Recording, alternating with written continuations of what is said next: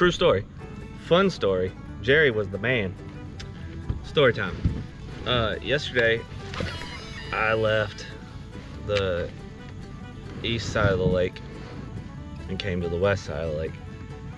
I pull into the landing that I was gonna launch from today. Today's Monday, yesterday was Sunday. I was like, this is cool, man. This is easy access, flat for the kayak.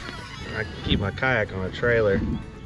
And I'm like, I'm gonna launch here tomorrow. I wonder what the rules are, if I have to pay or, you know, whatever it is. Because this is one of the landings that they use when the KBF Trail Series comes through at Lake James. So I'm like chilling, scoping it out, and just like mapping it out from like, you know, just planning, preparation. Dude rolls up and he's like, can I help you?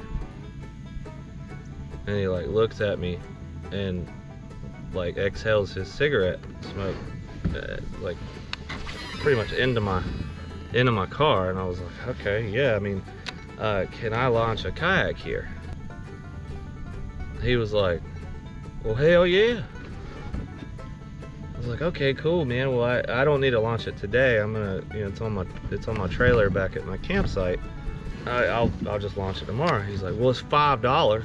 I said, okay, well, yeah, I mean, I can swing that. You want me to, can I go ahead and pay you now? He was like, yeah, that'd be real nice. That'd be real good. I was like, all right, cool. Well, I'll go ahead and pay you now and I'll just see you tomorrow.